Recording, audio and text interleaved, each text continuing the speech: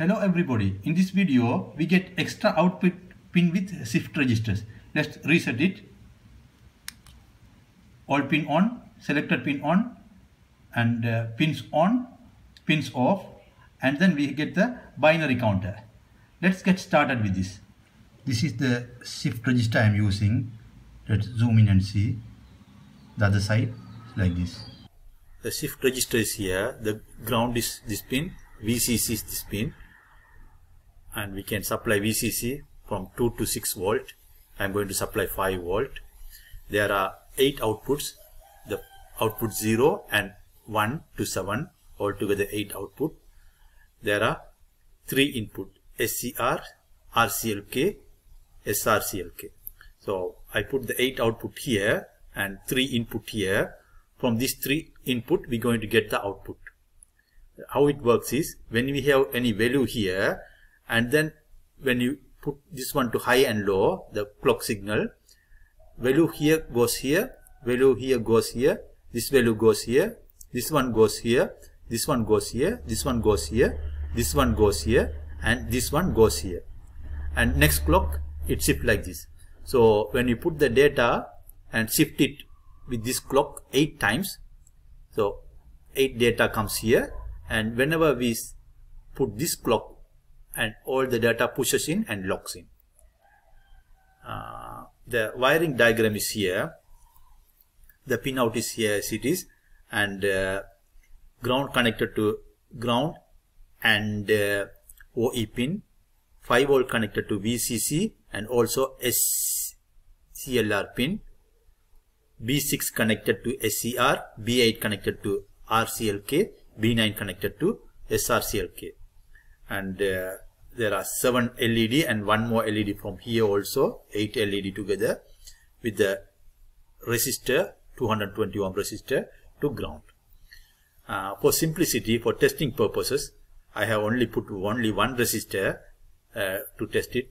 It will still work, but the brightness of the LED won't be as bright.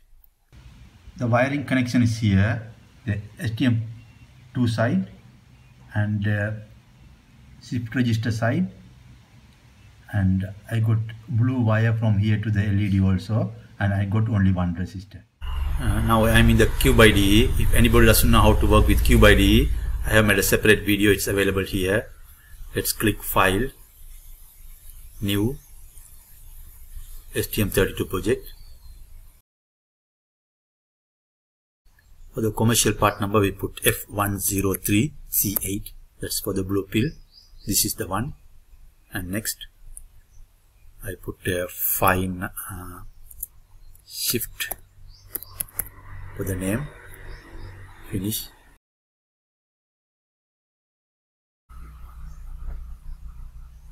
We click system core for sys, debug, serial wire.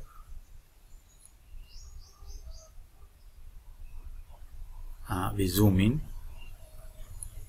We make this 3 pin as GPIO output, PB6 and PB8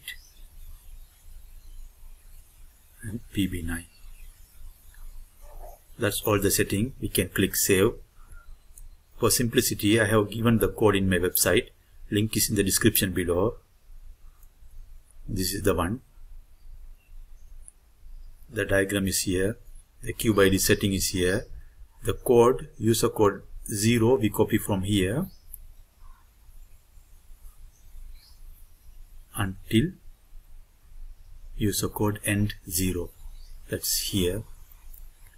We copy and we go to CubeIDE, user code 0, we paste it here. User code 2, we copy from here until here. Copy and we paste it in user code 2. Here we paste it. Now we can save. So what's happening here, in the user code 2 we put the value for all pins on 1111 and we write The write function is here. This is the write function. What it does is, it go from 1 to 8 and write the value. For example, if it is the current value like this, we write this first value and then we shift. This is the shifting way, and then we write the next value. And writing every pin, we set this clock pin SRSCLK to high and low. So whenever I put high and low, it shifts. So we do it for 8 times, and then finally we lock in by sending the RCLK pin high and low. So that's the way we write 8 pins. And in the user code 2, we write all high, and then we send off, on, off, this one, and we write it, and then we set all off, all 0, and we write it, and then we select one pin at a time and we write it. The HC write pin is here, 595 write pin. This is the way we write one pin at a time, keeping the other pin as it is.